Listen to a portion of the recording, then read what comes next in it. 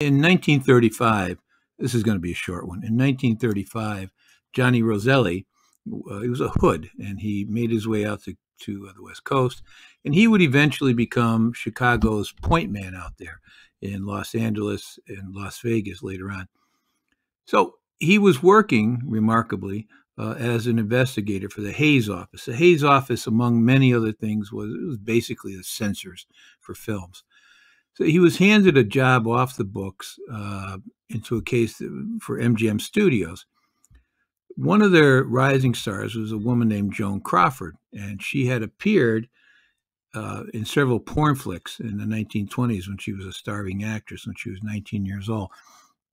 Since I wrote this, I've read several places. Actually, she was pushed into prostitution much younger by her insane mother. Isn't that sad? Anyway, some freelancers were extortionists. They had contacted the studios and they said, look, we got a film of her and a porn thing. We want $100,000 and we'll give you the negative. So the bosses at MGM, they thought it all over and they thought, well, we got a lot of money in Crawford and she does bring in money at the box offices and we're going to pay, but we're not going to pay $100,000. So they told Roselli to get in touch with these extortionists and tell them we'll give them $25,000 cash and then back off. And the studio figured they would write the money off of their taxes in some way as a business expense. Roselli, using the information the studios had, he got in touch with the Hoods. There's a group of teeny small timers, and he explained he represented MGM Studios.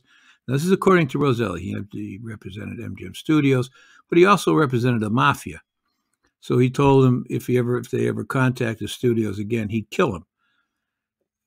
My guess is he probably killed them anyway once he got the negative because of what he did. He brought the negatives back to the studio and he pocketed the $25,000. $25,000 in 1935 was serious cash.